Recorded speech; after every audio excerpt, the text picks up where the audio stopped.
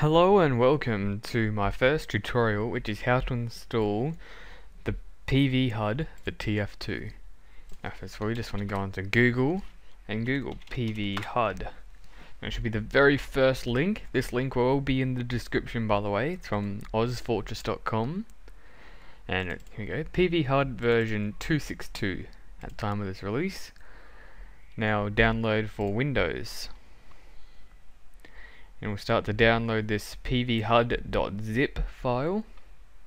2, 0, boom, there we go. Now you'll have a exe file and a DLL file.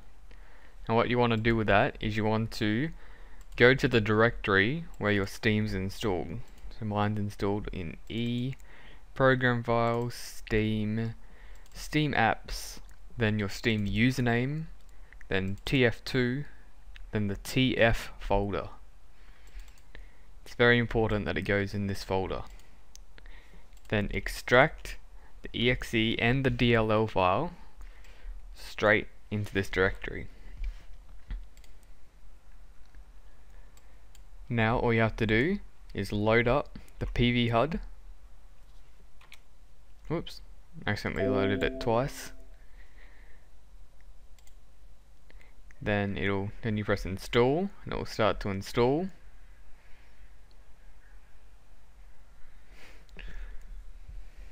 It'll just take a second.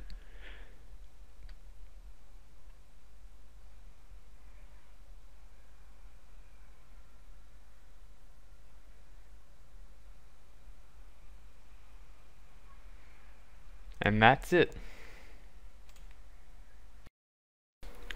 Now that you have it installed, it should load up just fine, and you should have your brand new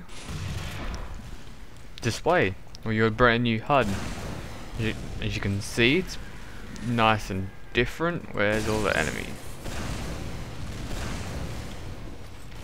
There seems to be like no enemies. Well, anyway, thank you for watching. I hope you enjoyed this video. Be sure to like, rate, comment and subscribe if you enjoyed it.